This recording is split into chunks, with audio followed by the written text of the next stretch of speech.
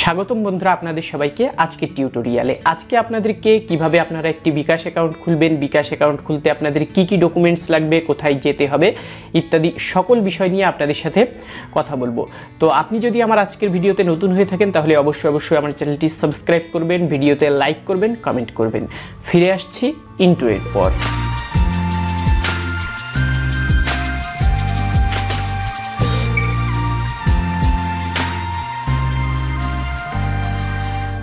তো বন্ধুরা, first of all আসছি বিকাশ অ্যাকাউন্ট খুলতে আপনাদের কি কি ডকুমেন্টস লাগবে। প্রথমত আপনি যদি বিকাশ এজেন্টের মাধ্যমে বিকাশ অ্যাকাউন্ট খোলেন সেক্ষেত্রে আপনার ন্যাশনাল আইডি কার্ডের একটা ফটোকপি লাগবে, সাথে করে অবশ্যই ন্যাশনাল আইডি কার্ডের অরিজিনাল কপিও নিয়ে যেতে হবে ভেরিফিকেশনের জন্য। আর হচ্ছে আপনার পাসপোর্ট সাইজের এক কপি ছবি লাগবে।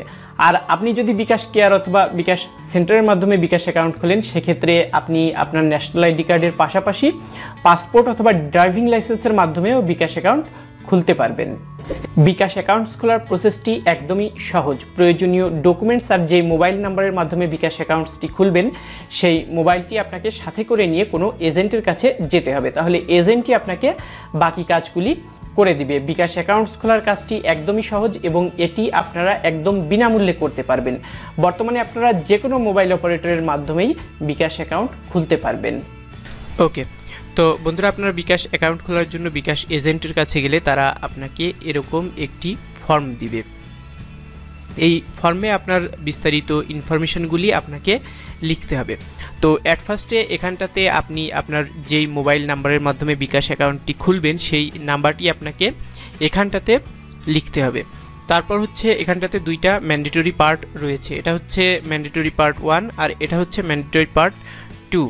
তো পার্ট 1-এ শুধুমাত্র আপনার পার্সোনাল যে ইনফরমেশনগুলি রয়েছে সেগুলি এখানটাতে প্রবেশ করাতে হবে, আর এখানটাতে হচ্ছে আপনার অ্যাড্রেসের যে ইনফরমেশনগুলি রয়েছে সেগুলি পার্ট 2-তে লিখতে হবে। ওকে, তো এই পার্ট 1-এর ফার্স্টে এখানটাতে আপনার নামটি বাংলাতে লিখতে হবে আর এখানটাতে আপনার নামটি ক্যাপিটাল লেটারে ইংলিশে লিখতে হবে। তারপর হচ্ছে এখানটাতে আপনার পিতার নাম, মাতার নাম, স্বামী স্ত্রী যদি থাকে তাহলে প্রযোজ্য ক্ষেত্রে এটাও আপনাকে লিখতে হবে। তারপর হচ্ছে আপনি যে পরিচয়পত্রের মাধ্যমে খুলবেন সেই পরিচয়পত্রের স্থানে আপনাকে টিকমার্ক দিতে হবে। আপনি যদি ন্যাশনাল আইডি কার্ডের মাধ্যমে খোলেন তাহলে ন্যাশনাল আইডি কার্ডে টিকমার্ক দিতে হবে। আর হচ্ছে আপনি যদি বিকাশ কেয়ারে যে পাসপোর্ট অথবা ড্রাইভিং লাইসেন্স এগুলির মাধ্যমে আপনার বিকাশ অ্যাকাউন্টটি খোলেন তাহলে আপনাকে এখানটাতে টিকমার্ক দিতে হবে। ওকে, তারপর হচ্ছে আপনি যে পরিচয়পত্রের মাধ্যমে বিকাশ অ্যাকাউন্টটি খুলবেন সেই পরিচয়পত্রের অ্যাকাউন্ট নাম্বারটি আপনাকে এখানে প্রবেশ করাতে হবে। তারপর হচ্ছে উক্ত পরিচয়পত্রের মেয়াদকাল যে ডেট পর্যন্ত সেই ডেটটি আপনাকে এখানে প্রবেশ করাতে হবে, আপনার বার্থডে লিখতে হবে। তো এটা হচ্ছে ম্যান্ডেটরি পার্ট 1। তারপর হচ্ছে ম্যান্ডেটরি পার্ট 2। ম্যান্ডেটরি পার্ট 2-তে মূলত আপনার ঠিকানা বিষয়ক বিস্তারিত ইনফরমেশনগুলি লিখতে হবে। তো এখানটাতে অ্যাট ফার্স্টে রয়েছে বর্তমান ঠিকানা। তো বর্তমান ঠিকানার এখানটাতে আপনার বাড়ির নাম্বার অথবা হোল্ডিং নাম্বার যেটা আপনার আছে সেটা আপনাকে লিখতে হবে।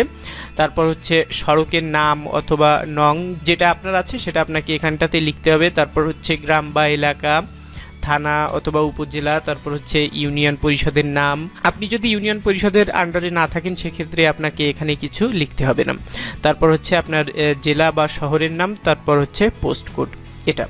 তারপর হচ্ছে স্থায়ী ঠিকানা।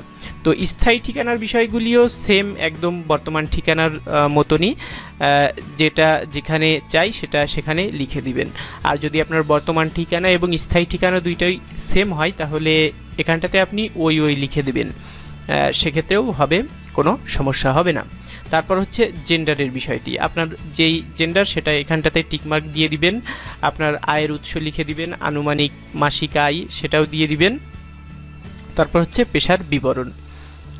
তো এই হচ্ছে পার্ট 2। তারপর হচ্ছে এখানটাতে আপনি আপনার সইটি করে দিবেন, এখানটাতে ডেট দিবেন। তারপর হচ্ছে সংযুক্তির বিষয়টি।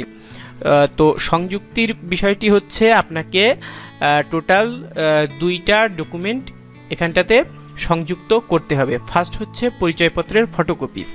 আপনি যেই পরিচয়পত্র দিয়ে খুলবেন সেই পরিচয়পত্রের একটা ফটোকপি আপনাকে এখানটাতে সংযুক্ত করতে হবে। আপনি যদি এজেন্টের মাধ্যমে খোলেন তাহলে কিন্তু আপনার পরিচয়পত্র হিসাবে শুধুমাত্র ন্যাশনাল আইডি কার্ডটাই গ্র্যান্টেড হবে, অন্য কোনো পরিচয়পত্র কিন্তু গ্র্যান্টেড হবে না। তারপর হচ্ছে আপনার 1 কপি ছবি, এই 2টা ডকুমেন্ট আপনাকে কি করতে হবে, এই ফর্মের সাথে স্ট্যাপলার করে দিতে হবে।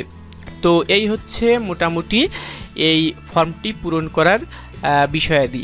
তারপর বাকি যে পার্টগুলি রয়েছে, এই পার্টটি হচ্ছে আপনি যেই এজেন্টের মাধ্যমে অ্যাকাউন্ট খুলবেন সেই এজেন্ট পূরণ করবে, আর এটা হচ্ছে আপনার এজেন্টটি যেই ডিস্ট্রিবিউটরের আন্ডারে সেই ডিস্ট্রিবিউটর এই পার্টটি পূরণ করবে। তো এই 2 পার্টটিতে আসলে আপনার কোনো কাজ নেই, আপনি জাস্ট এই পার্ট এবং এই পার্ট, এই 3টি পার্ট পূরণ করে আপনার এই ফর্মটি আপনি যদি এজেন্টের মাধ্যমে খুলে থাকেন তাহলে এজেন্টের কাছে জমা দিয়ে দিবেন। তো এই ছিল মোটামুটি এই বিকাশ অ্যাকাউন্ট খোলার ফর্ম পূরণ করার বিস্তারিত বিষয়াদি। ফর্মটি সঠিকভাবে পূরণ শেষে প্রয়োজনীয় ডকুমেন্টস সহ এজেন্টের কাছে জমা দিয়ে দিবেন। তাহলে এজেন্ট আপনার ফর্ম থেকে প্রয়োজনীয় ডাটা তার মোবাইল থেকে ইউএসএসডি কোড ডায়াল করে সাবমিট করলে আপনার মোবাইলে একটি আইভিআর কল আসবে। আপনি উক্ত কলটি রিসিভ করে তারা কি বলে শুনবেন। তারা আপনাকে 5 ডিজিটের একটি পিনকোড দিতে বলবে। এই 5 ডিজিটের পিনকোডটি কিন্তু খুবই গুরুত্বপূর্ণ, কারণ আপনি বিকাশের মাধ্যমে যখনই কোনো লেনদেন করতে যাবেন তখনই কিন্তু আপনার এই পিনকোডটি লাগবে। আপনার বিকাশ অ্যাকাউন্ট খোলার প্রক্রিয়াটি আপাতত কমপ্লিট। এখন থেকে আপনার মোবাইল নাম্বারটি বিকাশ নাম্বার হিসাবে গণ্য হবে। আপনার এই বিকাশ অ্যাকাউন্ট থেকে আপনি প্রাথমিকভাবে ক্যাশ ইন টাকা গ্রহণ সেবা ব্যবহার করতে পারবেন। তবে আপনার কেওয়াইসি ফর্মের তথ্য যাচাই শেষে 3 থেকে 5 কার্য দিবস পর আপনি আপনার বিকাশ অ্যাকাউন্ট থেকে cash out, mobile recharge, payment এবং বিকাশের অন্যান্য যে সকল সেবাসমূহ রয়েছে সেগুলি ব্যবহার করতে পারবেন। আপনার বিকাশ অ্যাকাউন্টের তথ্য যাচাই শেষে আপনি আপনার মোবাইল থেকে *247 হ্যাশে ডায়াল করে দিনরাত 24 ঘন্টা সপ্তাহে 7 দিন বিকাশের সকল সেবা ব্যবহার করতে পারবেন। তবে আপনি যদি বিকাশ কেয়ার অথবা বিকাশ সেন্টার থেকে বিকাশ অ্যাকাউন্ট খোলেন তাহলে আপনার অ্যাকাউন্টটি সাথে সাথে অ্যাক্টিভ হয়ে যাবে এবং আপনি বিকাশের সকল সেবাসমূহ ব্যবহার করতে পারবেন। তো এই ছিল বন্ধুরা আজকের টিউটোরিয়ালে। আমার এই টিউটোরিয়ালটি যদি আপনাদের ভালো লাগে তাহলে অবশ্যই আপনার বন্ধুদের সাথে শেয়ার করবেন, ভিডিওতে লাইক করবেন, কমেন্ট করবেন। আগামী পর্বে আবারও নতুন কোনো টিপস নিয়ে হাজির হব। সে পর্যন্ত আপনারা সকলেই ভালো থাকবেন।